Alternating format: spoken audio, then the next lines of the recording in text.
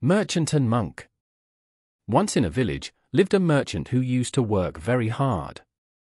One day, he called his accountant and said, "Find out how much money I have and for how long it will be enough."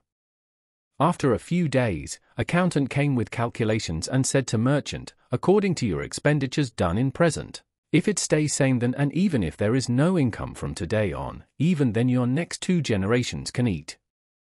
Merchant was shocked. He said, "Then what will happen to 3rd or 4th generation?" From that day onward, merchant started thinking about them and got sick. He took many treatments, but still there was no relief. One day a friend of merchant came to meet him and saw that he was not well and seemed worried.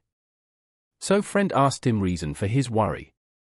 Merchant said, "Even after earning so much, yet there is nothing for 3rd or 4th generation."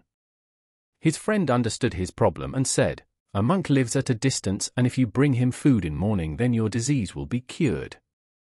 The very next day merchant reached monk's place with food.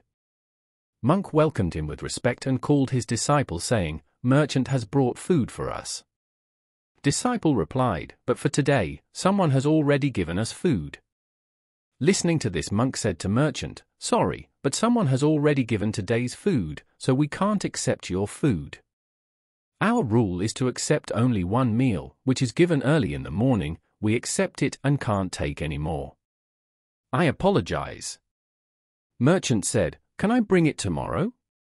To this monk replied, "We do not think today, for tomorrow. When tomorrow comes, then God will send it itself." Merchant left for his home. Throughout way he kept wondering about what monk said and thought that monk doesn't even worry about tomorrow and here, "I am worrying about 3rd and 4th generation."